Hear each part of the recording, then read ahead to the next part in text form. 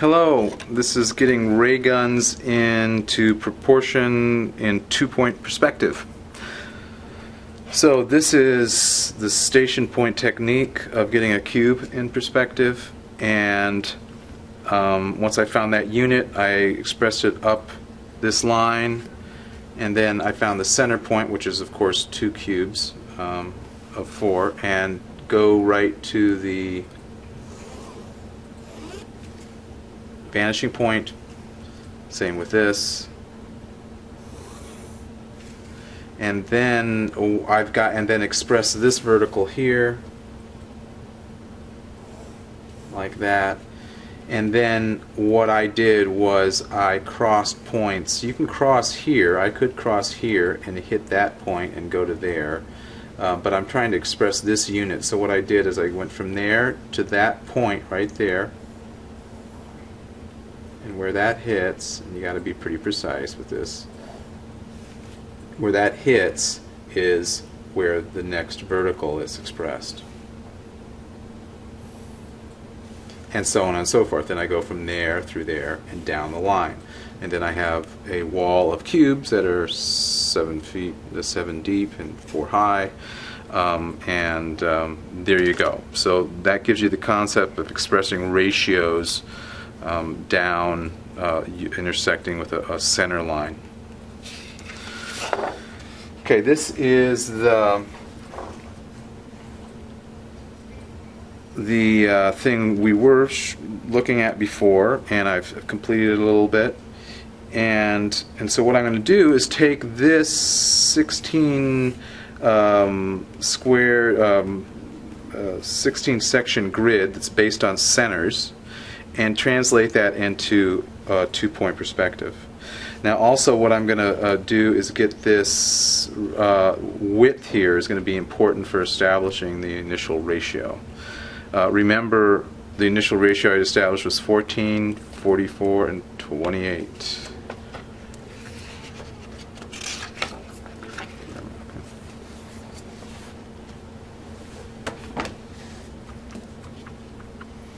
Okay, this is just an estimated one.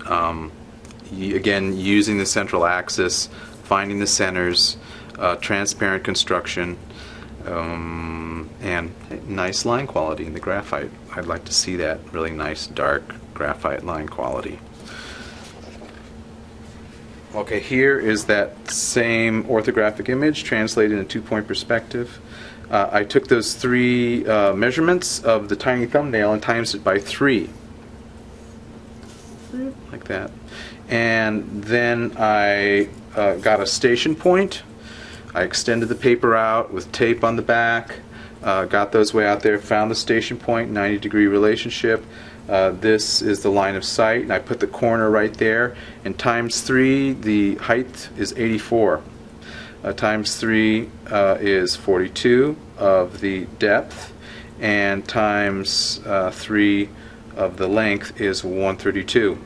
So remember the square unit, and then translating the square unit this way and this way.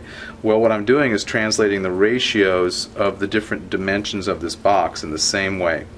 So this becomes a vertical unit. This becomes the unit that would go this way, and this would become this. Okay, and so then once you get this T form here, then you find your station points, measuring points. This measurement is this. This measurement is this. And then convergence lines. And then where this intersects, going to the measuring point, that's the first vertical there. Where this intersects, going to that measure point, the convergence line is that vertical. Then what you have is the proportions in perspective. And so again, you do the center, find the centers, divide it into sections. I would suggest dividing it into this face like 16. Notice these aren't cubes, these are rectangular prisms. This is a cube relationship here. And so from that I can find my points of tangencies in the cone. I found, how this square was, this rectangular prism is inset. It's actually not as wide as this box that I created.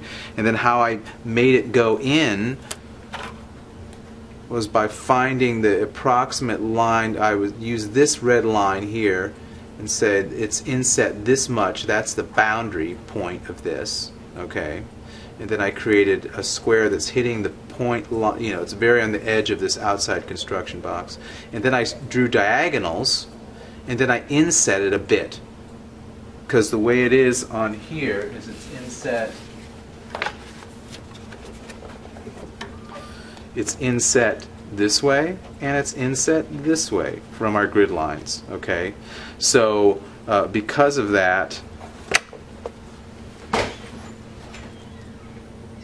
this line is insetting it this way and saying you're going this way. Okay, so I did that, doing that, then doing this diagonal, then I'm insetting it this way and centered with the center axis. Okay, so the diagonals do that. I pick a point, and then I just run this to the vanishing point, do a vertical, run to the vanishing point, do a vertical, and there you have that centered on that axis, and I've got that. Again, follow your centers of all your shapes. Once you discover a shape, go ahead and construct it transparently using the vanishing points, and find the centers of it wherever there's anything attaching to it. Make sure you don't get too messy as you go, and just use your eraser when you need to avoid confusions, especially in ellipse land. Okay.